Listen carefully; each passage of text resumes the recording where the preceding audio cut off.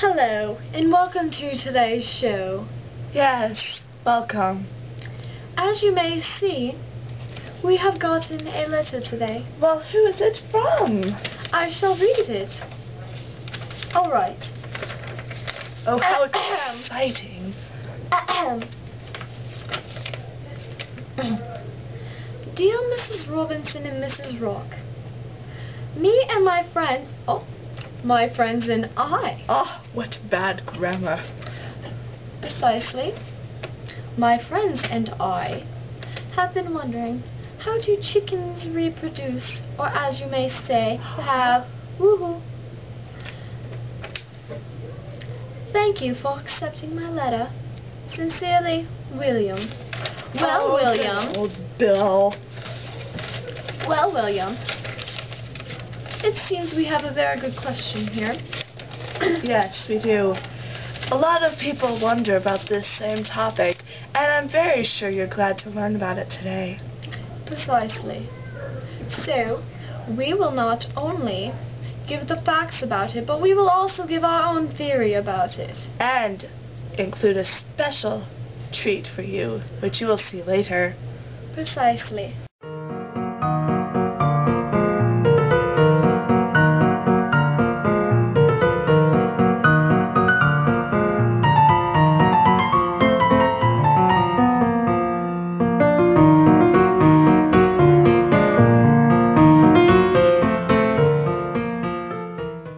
Alright, so, as you know, we are professionals, and we have done our research.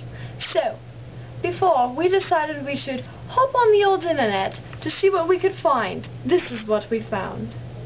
On the 8th day of being fertile, the beginning of feathers begin. And then, on the 10th day, the beginning of the hardening of the beak. On the 13th day, the appearance of scales and claws. Aha!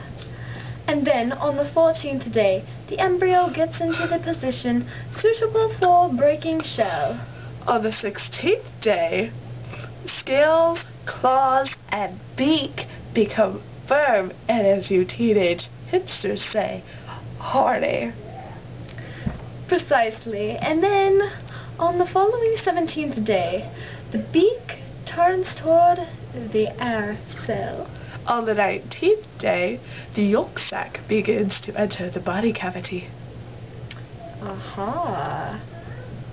And then, on the 20th day, the yolk sac completely drawn into the body cavity.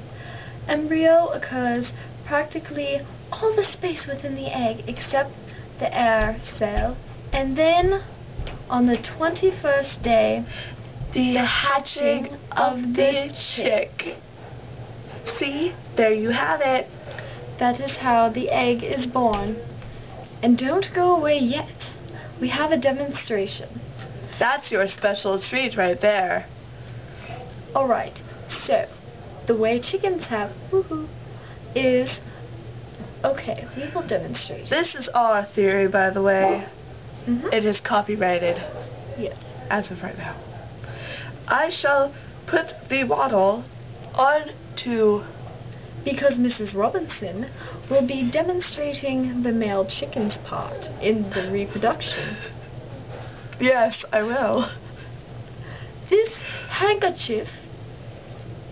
This handkerchief is what you would call the wattle of the chicken. Wattle, not wattle. Same difference.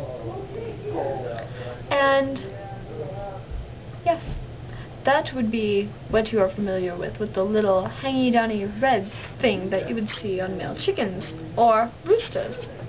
Alright, now we shall demonstrate it. My fingers, or my hand, will be demonstrating the vaginal part of the chicken. And, as you can see, the male chicken, very nice, will begin to beat the wattle through the chicken's vaginal area. Ka-dunk, ka-dunk, ka-dunk. Exactly. And it keeps doing that. And you're probably wondering, how does the sperm get deposited? Well, male chicken its vagina can be very, very tough. And so it begins to grab it. Oh, this is a tough one. Oh, and it pulls it apart. And now that is how the sperm is deposited. Thank you for joining us today on this fine evening. Yes, now you can go home and say you really know how chickens reproduce. Thank you.